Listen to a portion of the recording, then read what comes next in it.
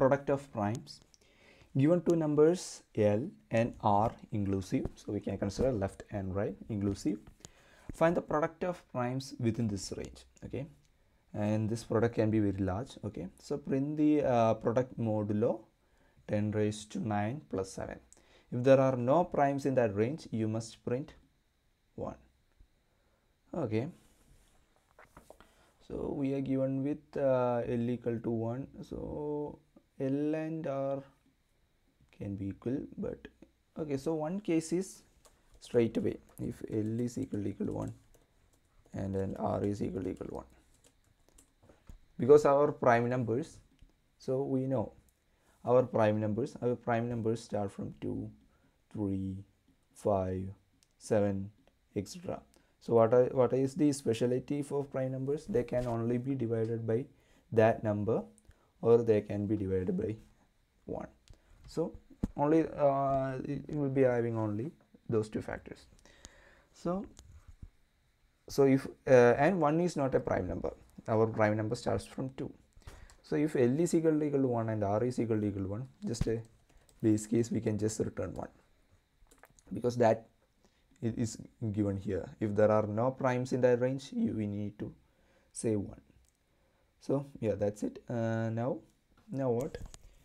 Now we can like directly manipulate this.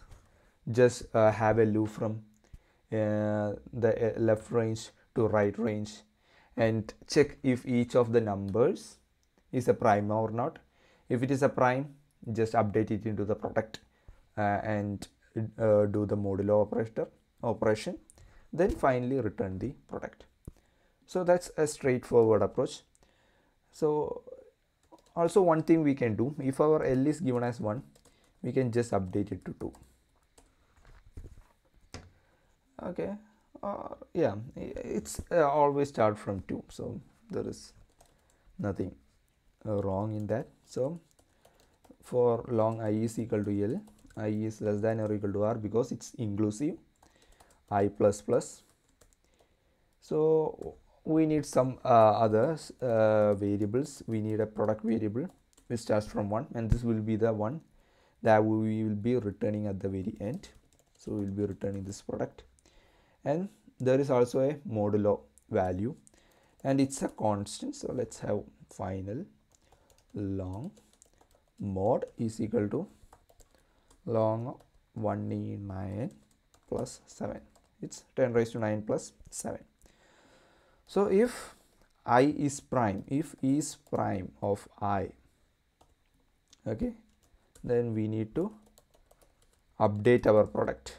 Product is equal to product into I and do the mod. So now just we are left with this operation. So it will be returning a boolean value. So static boolean is prime, and it will be taking a long value, long number. So for long I is equal to 2, I into I is less than or equal to number, I plus plus. If the property of prime number, it can only be divided by its by itself or 1. If it gets divided by any other number, then its modulus will be 0. So if it is 0, that means it's not a prime, so we return false, otherwise we return true. So let's run it. So here the time complexity will be big of, here R minus L, here we will be taking a big of R minus L, and this is prime, we will be taking a big of root of I. So big of R minus L into root of the number, whatever all the numbers. So in max it will go beyond R, so we can say big of R minus L into root of R. So that will be the time complexity. And space complexity, we are not making use of any extra space, so it will be big of 1 itself. So let's submit, and okay, it's pass. So there is also another method that we can make use of. It's we all know sieve of Eratosthenes. So what it means, like if we say, so we have 2, 3, 5, 7, etc. as our prime number, and all its product 2 into 2, 3 into 2, 5 into 2, all these values, whatever the product that we are getting after multiplying with any other number, those will not be a prime number. We understood that. So we'll be having we'll be tracking this. We'll be having a large array, a boolean array, and starts from 2, okay, and that value will be true. Now we have 3, sorry, it will be false. False means it's prime, so 3, it's also false. Now 4 we have 2 into 2, which is equal to 4, and if we get like this, then it will be not a not a prime number.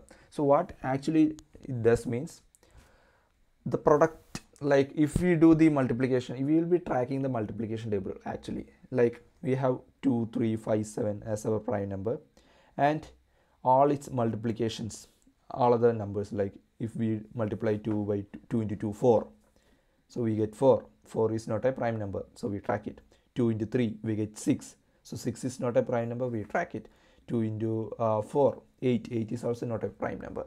So same way, 3 into 2, 6 will not be a prime number, so we track it inside our boolean array as not a prime number. 3 into 3, 9 is also not a prime number. 3 into 4, 12. So like that, for every prime number, we will be tracking its multiples, like its multiplications, as not prime number. So what it actually means, let me type here, okay, what I am trying to say in this sieve.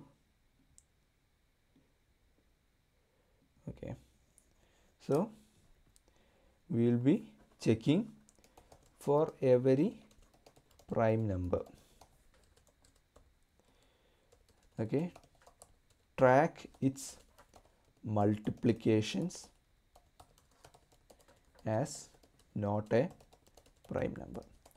So inside this, okay, inside this, like we start from 2, and 2 is a prime number, so it's false. So if the particular value inside this boolean array is false, that means we are having a prime number. Then we will be doing 2 into 2, 4, we will be marking as true. 2 into 3, we will be marking it as true. 2 into 4, we will be marking it as true, which means it's not a prime number. This is just sieve of Eratosthenes, and its time complexity is big of n into log of log n. I also googled it, you can also google it. It's available here in GFG itself. So big of log into log of log n, and we are also taking extra space of big of n. So we can also just try that approach here. It's pretty same itself. So for that we need extra space, and it will be a boolean prime tracker array, which is equal to new boolean of. So inside this we need int of r plus 1. Now for int I is equal to 2, I into I less than or equal to r, I plus plus. So what I told, if it is false, if it is prime, the value will be false. So if prime, if not prime tracker of I, then we will be marking its multiplications as true, because those will not be a prime number. So for int j is equal to 2, we will be starting from 2, j into I less than or equal to r, j plus plus, prime tracker of I into j will be made as true. Okay, now we can just go through for long I is equal to L, I less than or equal to r, I plus plus. So if not prime tracker of int of I,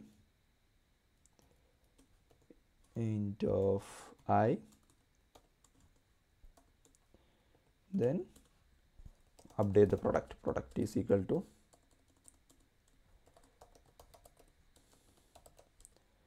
product into I mod,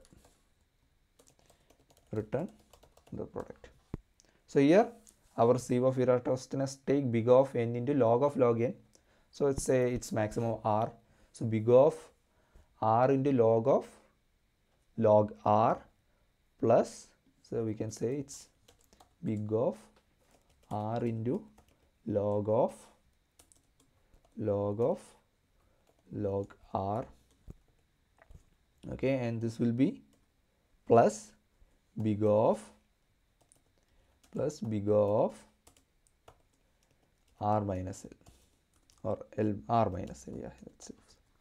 So this will be the time complexity, and space complexity will be, we are making use of extra space of big of r. So I'll just compile and check whether it's also working fine. Yeah, we get 2 times. I just discussed this approach, the other one is also enough, but I just done with making use of sieve approach also. So I get time limit exceeded. Okay, so somewhere I am doing product prime tracker of I into j, I into I is less than or equal to r, I plus plus. If not, okay, if not, or let me do long, then long, this one is also made as int. Sometimes that can also happen. Okay, now let's just check.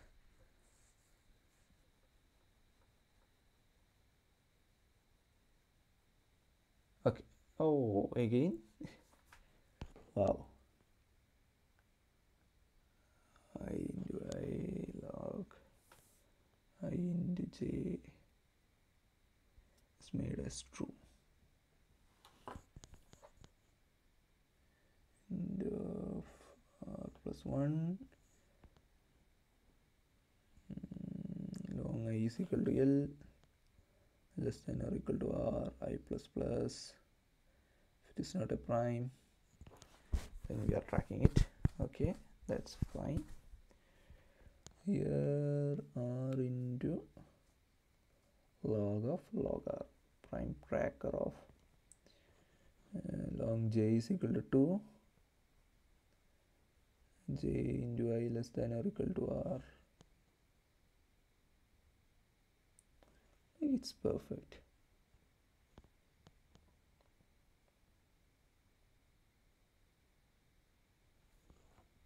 Oh, now I got it 48 again.